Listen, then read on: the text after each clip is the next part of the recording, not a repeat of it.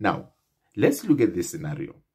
Let's say you happen to have had kids out of the marriage. Yes, it happens. You might share with me some of those family squabbles that resulted from people having kids out of the marriage. Now, let's happen that you divorce, but then later on during your life, you meet someone else, you fall in love, and you want to get married.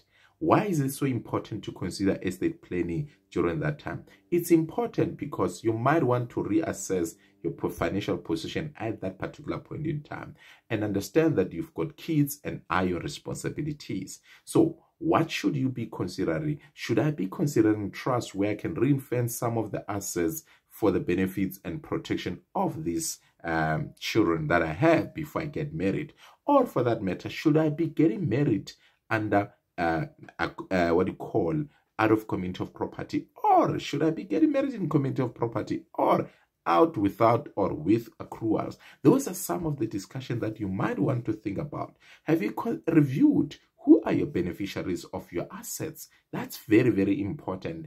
And so what I'm trying to say to you is that when you've got kids, before you get married, and you happen to marry someone else that is not the mother of your current children, you might want to start having, those are some of the indicators that, listen, wake up. You need to have some sort of assessment about your life. You need to understand these factors. What about the well-being? Who's going to take care of this? What happens if it passes on and the mother of these children are no longer alive? Will there be family squabbles over your wealth? Who's going to benefit what? Have you considered, have you reviewed your will? You know, and that could even force you to review your will on a consistent basis. This is very, very important. Share with me your experience about incidents like this. Have you experienced similar scenario? How have you dealt with these scenarios? What measures have you put in place? What tools have you put in place that were considered as part of your estate plan? If you are considering of having estate plan, you can use the details on my profile, and then we can have a conversation with you. Good luck.